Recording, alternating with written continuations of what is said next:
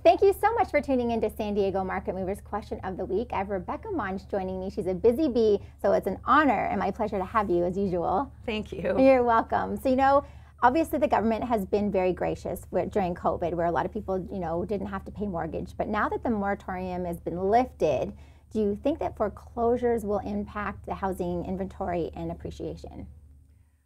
I don't believe it will affect the appreciation, but if anything, we'll see some more homes come on the market, which is a very good thing. I mean, we have a huge shortage of homes on the market.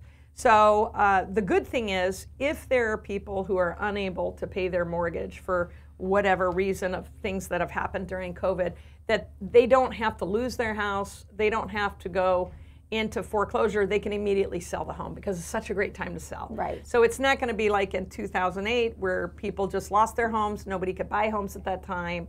Now, if they are in distress, this is a great time to sell their home and get top dollar for it.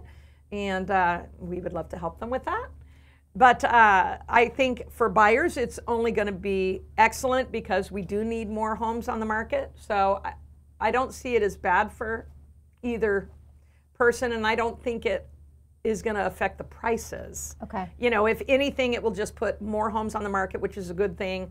And it's a great time for those people to sell if they need to sell. Great. Well, thank you so much for your input. I appreciate that's positive input. We need to hear that. Rebecca joining us at San Diego Market Movers Question of the Week.